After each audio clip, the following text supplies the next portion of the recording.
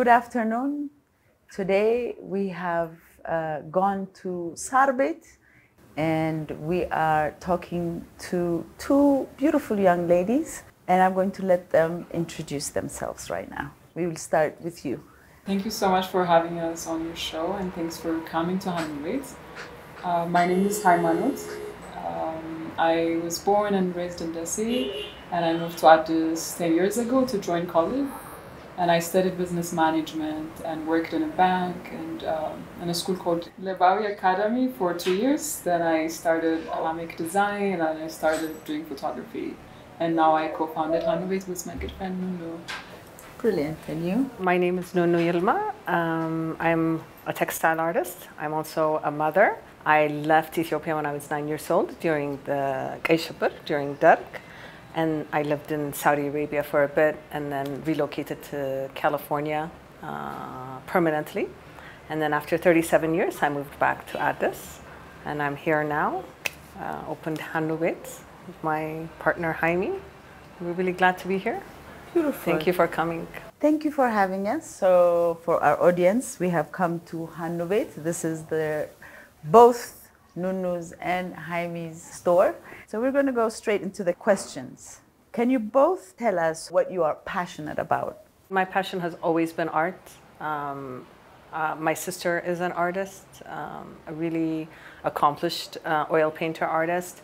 And from her, I've learned a lot in terms of art. I appreciate art. So even though my background in terms of education, I did not study art initially. I did a bachelor's in liberal studies, and then I did a master's in technology management, and then I moved into the corporate world and did HR consulting. So my education was really not art. But after being married and having kids and raising my kids, I went back to doing art and studied graphic design. So graphic design kind of led me to textile art, which has become my passion, and specifically batik, which is really well known in Africa, especially West Africa, Southern Africa, and really not available here in Ethiopia at all. Actual batik, which is done by hand, painted or patterns with stenciling and with wax. That kind of batik is really not being done in Ethiopia. So I wanted to explore that and also bring it to the art community here. Beautiful. Yeah. And you, Jaime? I also didn't have an art background. I studied business management, and growing up, I wanted to be a lawyer. That was actually my first choice when I was 12th grade, and thought that I could, join one of the government universities. But my grade was not really good, so I had to move to Addis and join a private college, and I decided to study business management. But I didn't actually think that I would own my own business and apply what I've learned in school. But when I was in college, I had friends that were in art, painters, photographers, and musicians. So spending time with them actually inspired me to be interested in art. But I didn't know what exactly I wanted to do. So I explored a little bit. I started music, I started painting, and I started photography, which I'm still doing. And then after that, Hamik design was born. I love creating stuff, so that's one thing that I'm passionate about. Could be in photography, could be in, creating clothing, creating a little piece of jewelry. So for me, what I'm passionate about is creating something new, something that's been in my head, in my imagination, and giving birth to that. Beautiful, well said. So you both decided to change your line of work from hearing both of you and learn new skills on your own. How hard was that? Because you went to school, got educated, and then worked a little bit, and then decided that you wanted to get into the creative. Yeah. And in order to do that, you didn't go back to school. You both educated yourself, so you're self-taught. So I want to know, or you could describe to our audience how hard or how easy that was. I mean, I would have to say for me, because graphic design teaches you the basic principles of design, it's visual communication. So I had a really good background on how to create designs. What I did was, instead of doing it on the computer, I changed that from a digital medium to an actual fabric. So for me, it was really seamless. What was difficult was figuring how to do batik. And I actually started while I was in California. So in California, not many people are doing batik.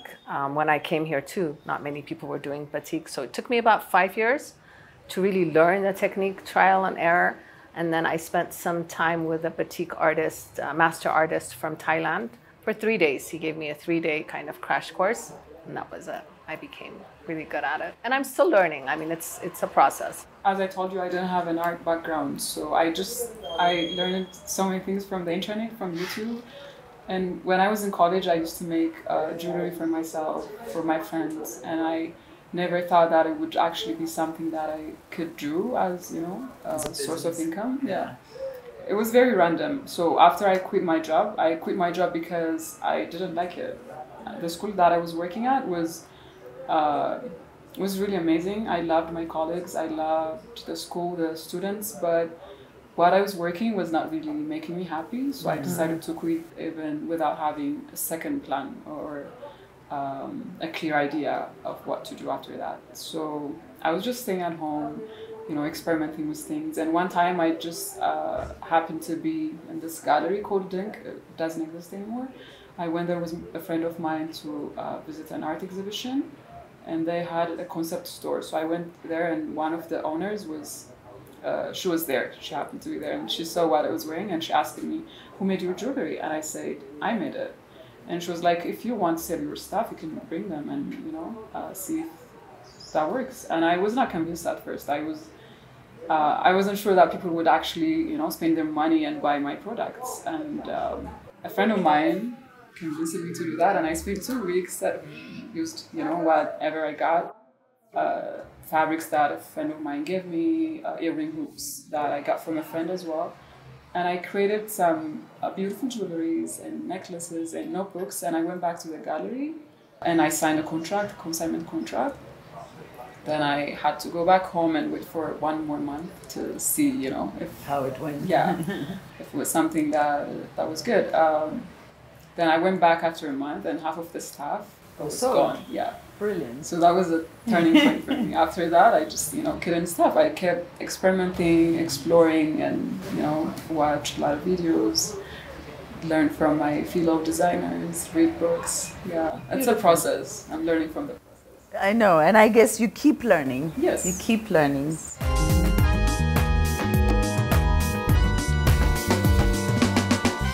Hi, Mie. How did you come up with hammock design, and when did you start it? It was 2016, I guess.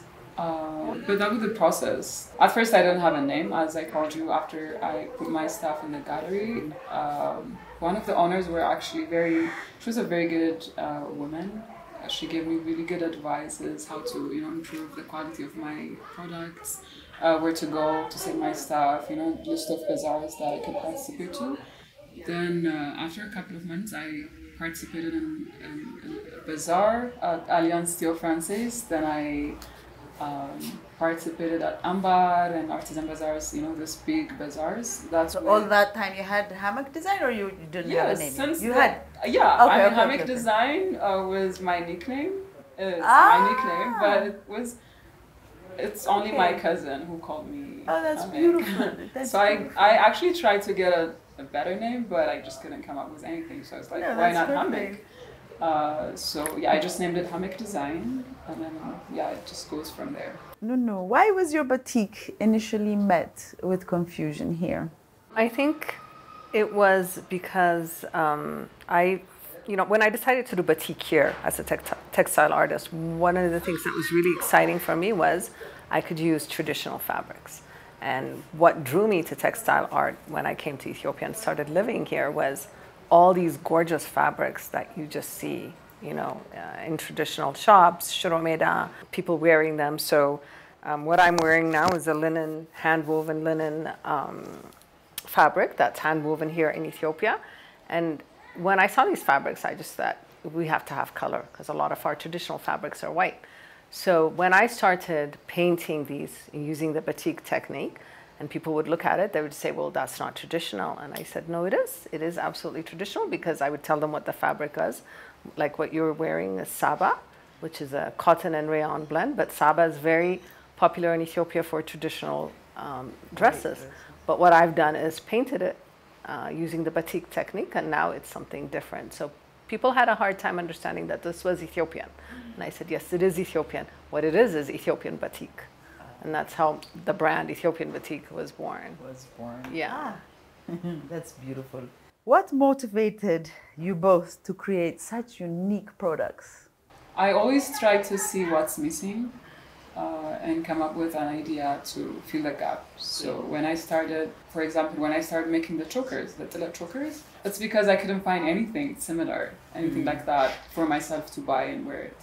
So I had to bring that idea to life and create that piece. So what motivates me is, you know, just go around, see what's missing, and fill that gap. I think for me it was looking at the amount of knowledge and craftsmanship and artisanal products that are in Ethiopia, and they're so beautifully made, and there's so much talent here. It really surprises me how much people make. But I thought, okay, well, I can make something like that, but I also want to do something contemporary and be able to compete at the global level, internationally. How can these fabrics that we wear as agar libsas, netala, menan fabrics, waldayas fabrics, fatal, our gabis, how can we take that to the global level and still compete at the international level? So for me, that was the biggest motivation. And creating Hanubet, I think that's what motivated both Jaime and I. Yeah, it's very challenging. So challenge always, you know, makes you grow. Absolutely. So we challenge ourselves all the time to come up with new ideas and to create exactly. It makes you strive. How did you guys meet? And how was Hanubet born? We actually met at my husband's school, which you mentioned earlier. It used to be called International Leadership Academy of Ethiopia when it first started as an NGO. Now everybody knows it as Labawi Academy, but I started a special education program there because I have a daughter with special needs. So part of my life is a textile artist. The other half, I'm also an advocate for people with special needs. Is something that's very important to me. So as I was building the program at Labawi Academy, Jaime was hired as an admin assistant in the office, and we kept on coming together and talking about art. I actually created a piece of her in one of my textile arts that I gave to her, yeah. So we just kept on talking about art, and that's kind of how we met. And she used to come, before she started Ethiopian batik, she used to come to my bazaar to support me and, you know, to learn from what she sees in the crowd. That was 6 years ago? About 6 years ago, 6 years ago. But Hanubet was born a year ago. So we've been Today friends for is actually a day we're supposed to be celebrating, if I'm not mistaken. So what is today? So today, last year to this day, we had our first fashion show. That was before we opened Hanubet. What did you gain out of the fashion show? We always wanted to, you know, work together, to collaborate, but since 2020, I think, that's when we started to be more close to each other, to spend a lot of time together and talk about opening a store, you know, collaborating. And doing that fashion show made us realize that we could actually be partners. We could, you know, put all our stuff in one store and it could still work. Give us an idea. That experience, the opportunity that we got when we worked with Store 251. Store 251 we used to be at Jupiter International. They're now in another location, but they had a philosophy of showcasing Ethiopian-made fashion, accessories, high quality, yeah. So they asked both of us to come in to their store and host a pop-up, and we said, great, let's do a pop-up, but how about we do a fashion show to really complement the pop-up so people can see our clothing on models. So that's when we created this joint venture. It was not a really proper fashion show, the kind of fashion show that people would think about, or you. It was a pop-up. It was a pop-up. Even the fashion show was a. Yeah, we invited all our friends to model for us. You know, real people, with different size, colors.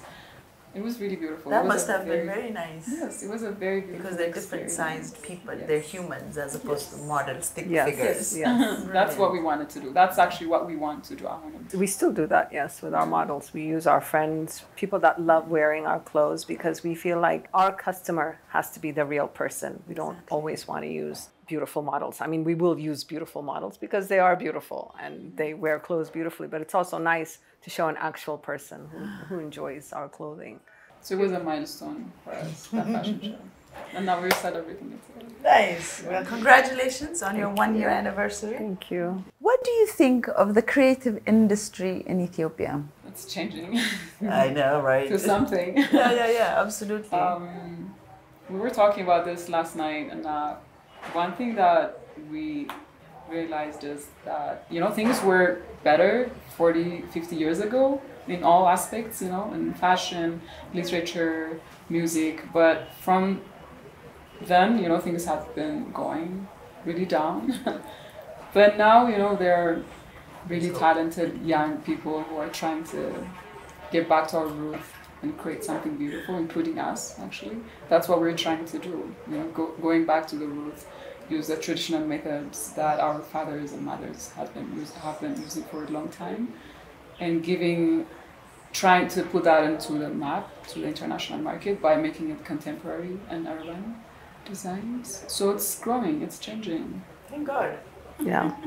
I mean, I think, because I've lived elsewhere, mostly in the West, in America and California, and I don't want to say this in a critical way, but sometimes countries in the West, to me, are more monochromatic. Kind of everybody's wearing the same thing, everybody's kind of doing the same thing, everybody's behaving the same way. For me, coming to Ethiopia, there is a variety of really everything here.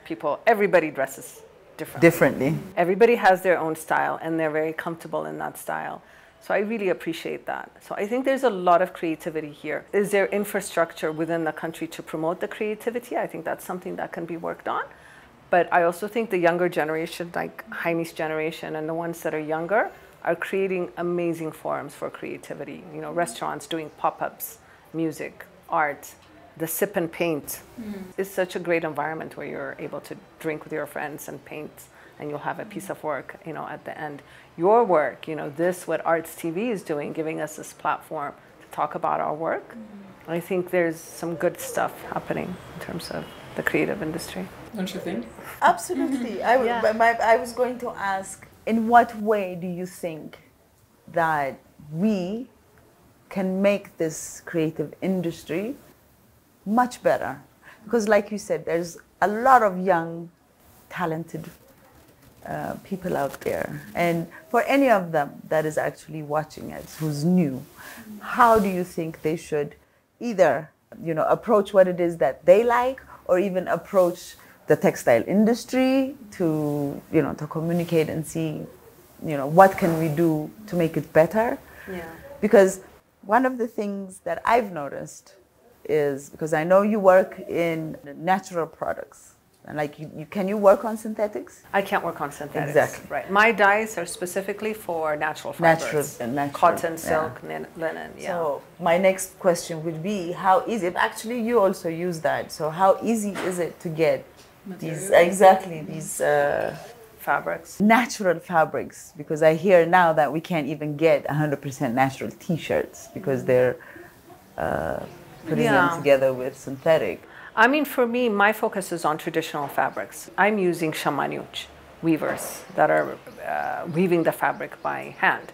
So I don't know if you know this, but Ethiopia has, Addis Ababa, specifically Addis Ababa, not even Ethiopia. The number is bigger if we looked at Ethiopia, but Addis Ababa has 500,000 shamanis. So we have, 500,000 people that are doing this work. So that means this is also part of our culture. It's part of our history. 2,000 years, 3,000 years of doing shamana. We are the experts in this craft. So for me, it's not difficult to get it. I have actually access. Straight to the source. I go straight to the shamanis. I mean, I have like 3-4 different organizations that I go to source my fabrics. Beautiful. But their work, I think, sometimes is challenging because their resources are not readily available. There is no infrastructure that supports them so they can get the right kind of threads, even the right kind of working conditions, the right kind of equipment. So their work is really challenging. But even as it is, they still produce, beautiful, beautiful fabric. So they would need, again, I think government has to come in and create some kind of an infrastructure. Like an industry park. Yeah. So we So- were talking for shamanis. Okay, so the industry park does not include the shamanis? No. No. The industry parks are only machine-made fabrics. So they have these huge machines that are weaving beautiful fabrics, and they're using beautiful cotton that is made in Ethiopia, but that's sent outside. It's for exporting. It's not something that stays within the country. Yeah. What we would love to see is a creative park or an Industry park. Yeah. for our weavers to to come together, for the people who does dyeing, for them to come together, so it would be easy for us to access them. Actually get. So we can actually just go to one place and finish Exactly, and everything finish from everything. getting the cotton, weaving, hand span, includes hand spanning, then finding your tailor and open a market for our buyers to come to one place and access all our stuff.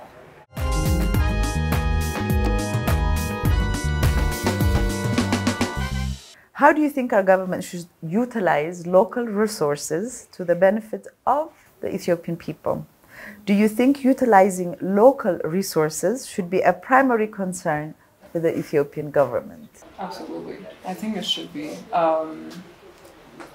They can start by, shortening the supply chain, giving access to the local artisans to be able to find us, the designers that are living in this city or even outside of Ethiopia. Because, for example, me and Nunu has to go all the way to Arba Minch or Bahar Dar to to work with our weavers. We've tried to work with weavers that are here in Addis, but it just didn't work out for some reason. Could be personal reason or some other reasons. But for us to go all the way to Arba Minch just to get the fabric, it doesn't make sense because we cannot do that all the time. We can do that once a year, but we need to be more. We need to be able to get more fabrics from them, but just finishing everything by phone just doesn't work all the time. So for me, one thing that we've mentioned earlier, just try to put everything in one place. All these artisans, all this creative, all these designers could create a big income even for the government. Absolutely. We could work on trying to get into the international market if things are easy for us. But now we cannot even supply enough for the local market because there are these limitations for us. And also even when we try to sell our stuff internationally, there are so many issues that needs to be, addressed. The payment system, the shipping system, it's something that needs to be fixed for us in order to get into, the international market. Absolutely. So yeah, I mean, there's twofold, which is what you're saying. There's the local, and then there's the African, all our neighbors. Exactly. Kenya, Ghana, Nigeria, Senegal. I would love to get fabric from Senegal. Do we even have access to that market? So to answer your question first about the local, access to local, is it available for locals? It should be available for locals, but what has happened is, I think, a lot of cheaper stuff is here on the market. It comes from different places. It might come from Europe, it might come from the States, it might come from Asia, but there's a lot of stuff that's a lot cheaper. And my stuff, what I'm wearing now, is completely Ethiopian made. This is linen, hand woven. This is the Bahar Dar Shamanyoch weavers made this fabric. So this is 100% Ethiopian. But for somebody locally to have access to this, it's a bit expensive because it's made in small quantities. It's not made in large quantities. It's not readily available. It's certain little cottage industries. So I don't want to always say the government has to do this, but if we had an infrastructure that allowed this product to be made in large amounts, not in these small amounts, then it could be readily available for everybody. And then everybody can start wearing local things more often than wearing cheap prices. Yeah, and our prices would go down too. Would go cheaper, yeah. Yeah, So but because that's the main reason that people would, not buy our stuff. That's the most reason we get a lot. It's because you're expensive. It's because you're not affordable. That's why we're not wearing, locally made products. But if things were easy for us, we don't have any reason to lower our prices and make it affordable. Yeah, and then the other part is in terms of Africa, we want to source fabrics from other African countries. We want Bogolon from Mali, Kitange from Tanzania, There's so much out there that we I want was to be actually able going to come up with I was going to come to that, because now that we have the free trade, how can all these amazing designers be a part of this free trade? Because I had a conversation with actually Hortense, and we were talking about these fabrics being, and one of the things she mentioned was there's going to be one tender where it's not really one tender, but you buy an Ethiopian if you're buying from Kenya, but there's one entity that the exchange is going to happen. So you buy with Ethiopian, you don't have to buy from Kenya in shilling.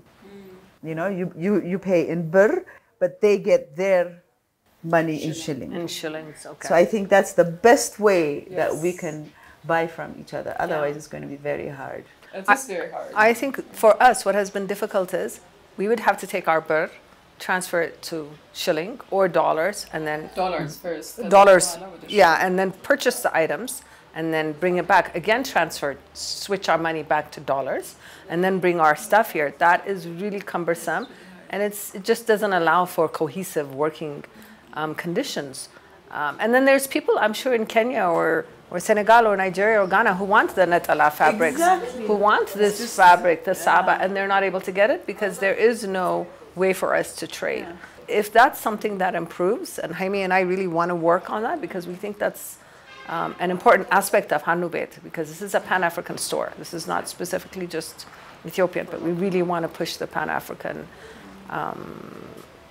concept at our stores. So that's one of the... Take our, finished products to Kenya and, have a pop-up there and bring some other designers From Kenya and yeah, do the same. from Kenya or Senegal from all, and have a pop-up for them. But in order for that to work, this system has to be easier. Yeah. Be better, absolutely.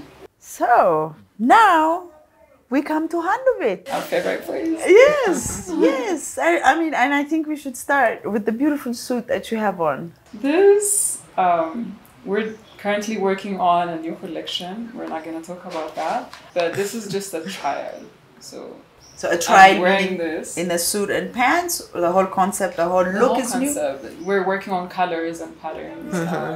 So a couple of months ago, we went to Arbaminch and we sat down with our weaver for the first time, actually. We've met him in Addis several times. Usually it's just our... But we sat down with our weavers and we talked about different fabrics, the kind of dyes they use, the colors, the color options they have. And I just wanted to try something new, so we just decided to create this fabric, including the threads here on the pants and this. And I just got it sewed a couple of days ago, just for the show. It looks absolutely But it's all locally made. Because at first glance, unless you know our talat, which is on your collar and on the bottom of your pants, you can't really tell that it's Ethiopian fabric. Yeah, and I also That's didn't what want I it like to look about at, it, the very traditional talat, because you can find that everywhere. Just wanted to look very a classic. little more contemporary. So, yeah. It's your first show. I know. It's my first time wearing this on your show. Yeah, beautiful. I'm honored. So how do you guys come up with your designs? How do you come up with, especially when you do your batik art, how do you come up with that specific art? Like what I have on, how did you come up with it? Or do you just get into it as you're actually working with your colors? Because I've seen some of your color combinations are absolutely to die for. Thank you. You know, and you have to have that eye to be able to know what color goes with what. I think my batik is a little different, and it goes back to kind of the way I trained myself. I didn't really train with a proper batik method, which is, a lot of it is patterns. So what you see on a lot of African fabrics, like kitange is like that, it has a lot of patterns. I'm more interested in actually painting on the fabric. So once you wear it, or what I'm wearing, it's actually a piece of art. So I look at it more as a canvas, and then it's an art piece. Yeah, it's an art piece.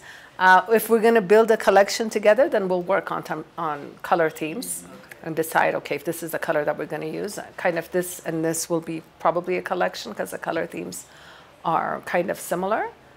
Yeah. That's very interesting. Now, I've read somewhere that you somehow try to put in Ethiopian symbols and marks to, to kind of give it that Ethiopian batik look. Yeah, I mean, the Ethiopian motif for me in terms of art is something that really motivates me. It's beautiful, but I'm also really motivated by African motifs because I have that Pan-African background, I think. The kind of the way I was raised, I studied Black studies too. I studied African history, so I'm really drawn to African art. So a lot of my patterns or my designs will look very African at times. Does that answer your question? She's Did a I great answer? artist. She's a very Yeah. She is. I like the fact that you said that this is it's your canvas. It is my canvas, yes. And then you paint on it, Yes. and then you Yeah. imagine Yeah. what you should make out of that piece. Yeah. And each piece is unique. I don't ever make the same You can. piece twice. So some people will come and say, can you make this again? And I'll say, this is a unique Yeah. piece. I'll make another piece for you, but that's going to be unique too, just for you. Exactly. Yeah, yeah. But you So, can never have the photocopy of the same. Yeah, item. yeah. I like Can I say something about Hanubeit though? I think what Absolutely. motivated us to really to open this up. Like I said before, there's all this beautiful traditional fabric. There's all this craftsmanship in terms of the tailors. Like the tailor that created this, I mean, he has beautiful craftsmanship because it's so tailored and beautifully made. It can compete anywhere. If she goes to France, London, the US. So when we looked at the amount of craftsmanship that's in Ethiopia, the tailors, the shamanis, leather workers, because we also make bags, some of our bags. So when we looked at that, we said we should really create contemporary things that will look Ethiopian, but would also look different on the international market and make that available. And then the other side too is we also question, I think Jaime and I question, what is Ethiopian? Is Ethiopian just natala and talat? Or is Ethiopian a lot of different things? So we go to Konso and we get the Konso ribbons because that you usually don't see very much of, but we use Ethiopia that. is not being represented. Exactly. Ethiopia is not just So- plain white fabric and Yes. No, it's not. it's just Yes. that represents a certain group of people, but Yeah. Ethiopia has to We're very offer rich. more than that. Very rich. The And then Konso. you guys also go beyond Ethiopia, which is even that much Yeah. richer. The Arbamin shamanis that we're working with now that made this beautiful fabric, they're working on a Dunguza design. And the Dunguza design is a southern design, but you only see it in the south. But when I look at it through my graphic design eyes, it's a beautiful concept. So I can do a lot with Dunguza design. So we want to also really represent other types of designs that are out there that are not really being showcased here right now. And then we have Maasai fabrics too that Jaime uses from Kenya. And this fabrics that are Yeah. sourced from different African Yeah. countries. But we also want to promote their works. We don't really think that they're Nobody not knows being them. fair, for Nobody them. knows them. Yeah, they are really creative. They're really talented. They're amazing. But when you go to a store and buy a certain piece of clothes, nobody tells you who made that. No, of You course don't not. know Yeah. the background of that fabric. So that's actually one thing we're trying to change as well. Because every time someone comes to our store and asks questions about our weavers, our tailors, we give answers for them. We want them to know about the whole process. Our people behind Your beautiful work. Yes. Yeah, because there's always somebody behind it. Yes, we're blessed, Jamal. We have Yeah, really you're great absolutely people behind blessed us. because you have very good, and I guess it's also because of your eyes. You guys like quality, so what you want to give is quality. Yes. Because one thing I've noticed in our country is we have absolutely amazing things, but when it comes to finishing, we're not there. And we produce so much clothing, shoes, bags, that to not have such a beautiful product finished well kind of brings the whole thing down. So I just want to congratulate you Thank you. on a work beautifully done because you're finishing your work, your everything is amazing. We appreciate you guys. Thank you. So now that we've finished where we buy our products, since you dye, I want to ask you about your dye. Yes. Where do you get your dye? Do you make your own dye? Is it natural? Is it chemical? Because that's another issue that we have in this country is when we dye, we started dyeing Yes. our Abasha lips, but then it usually fades. The first time you wash it, it's out. Yes. So I want to know what your technique is and what kind of dyes you use. I actually don't use natural dyes. I use reactive dyes, but they're very low in toxicity, and they look very beautiful. I mean, they have very bright colors. As long as you use reactive dyes in small quantities, it's very minimal in terms of environmental damage. I mean, very little. Natural dyes, a lot of people think because the word natural is there that the natural dye doesn't have chemicals, but natural dyes actually have chemicals. So those dyes are not as vibrant as I like them because natural dyes tend to be a little pastel-y, and because of the colors that Jaime and I are really drawn to, we really want bright, bold colors like what you're wearing, I'm wearing. I tend to use reactive dyes, but I'm very conscious about, you know, environmental, making it sustainable. I work around my kids. My studio is where my kids hang out too, so I'm very careful in terms of what exposure that they have, and it's very, very minimal. So where do you get your dye? I get them. No, I get them from California. I have to have them shipped. Okay. Yeah. Okay. So you know, eventually, when we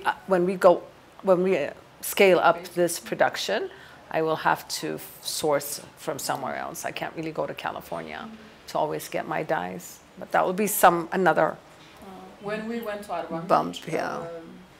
To meet our weavers, they were telling us about, you know, the new experiments they were doing using leaves and roots, plant roots, to get natural dyes. Can you talk about that? Because you understand that more. Yeah, I mean, natural dyes are beautiful, and Freok Onjo, who is a shamane in Arbamij and is well known as one of the best shamanes right now in Addis Ababa, is doing amazing work using natural dyes.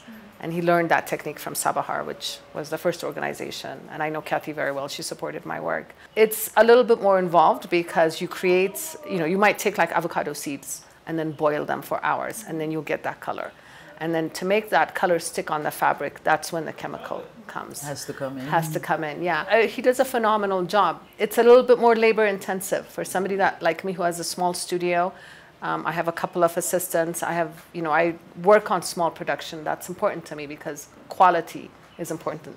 Like you said, you know, earlier, a lot of the stuff that's out on the market right now, out on the streets, we wear the agar lips that has maybe a beautiful purple color once, we wash it and it's gone.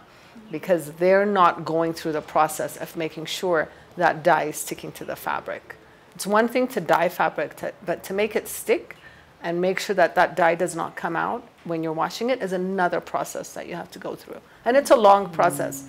So some people are probably cutting those steps out because they want to make, you know, quick money, but that's not what I'm interested in. I think I'll always stick to smaller productions because quality and consistency is really important to me. This way is very sustainable. Those people, they're not going to stay in the business for a long time because once you buy their products, if it fades away, you're not going to go back to them. Exactly. So what you're doing. But I'm also interested in having classes in my studio so I mean, some of these people, there's small techniques that you can do to help for the fabric to stay vibrant even when you're washing it.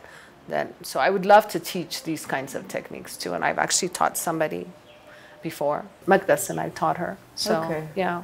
Have you ever thought of, I know the Malians and I think the Senegalese use natural products, especially when they do their bogolon, you know, and some of the colors on the bogolon are actually pretty deep.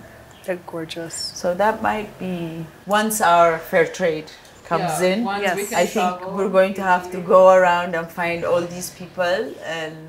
Yeah, absolutely. I mean, they should come here, work with us. Absolutely. So we understand their techniques and processes, and I think it'll be wonderful to even send our shamanis and our dyers from here, send them to these different areas and have this kind of collaborative work environment. So Hanubit, you opened the door, you got the key and opened the door on what date? We got this store in May, Yes. But we spent a month to furnish it and to process, you know, the legal licensing thing. Okay. And we opened our store on June 19th almost a year. Almost a year. Our annual little celebration is coming up. It's coming up. It's coming up in June, yeah. Our brilliant friend Gonjitsiyum named our store Handmade. We actually we spent a lot of time trying to figure out what we should name our store. We thought of a bunch of names, but none of them were really convincing. We're not happy with them. But Gonjit just came one day and she's like, "Why are you going so far? Just name it. Put your names together and name it after that." So it's Jaime and Nunu, and it's Hanu. And it came out to Hanu. Yeah, and we added Beit because of what? I mean, Beit was really important for us, and even the Amaringa, the fact that this is Amharic name, Amaringa, is really important to us because that's what we represent. Really, that's our foundation, and then we're building from that. To the Pan-African concept. So Beit for us is we wanted this to be a place where people can come, share ideas, collaborate with us in terms of the work that we do, and also be able to showcase other people's work that we think is really important. So we have Dichas right now, Freo Onjo, we have his Gabis. So we want to showcase other people's work too. And so we said we had a pop-up for self-care. We had all these beautiful artisanal essential oils, hair care products, skin care, all made in Ethiopia, and just quality products. So we want this to be kind of a hub for people to come and showcase their work too, not just us. Yeah. And that's where the Beit comes in, yeah. Brilliant. Is there anything else you want to add before we wrap up? I just want to say thank you to you for inviting us to your show again. And I want to say thank you to my business partner, Nunu, and all our friends, all our supporters, all our customers. We appreciate you all so much. Thank you. Yeah, thank you so much. I mean, this is a great opportunity for us to showcase our work. It's a great platform. Just appreciate your work and your support. Thank you very much. Arts TV and Africa, thank you for having us here at Handmade today. I hope everybody will tune in to see us on Saturday at 4 o'clock. I thank you again. Thank you.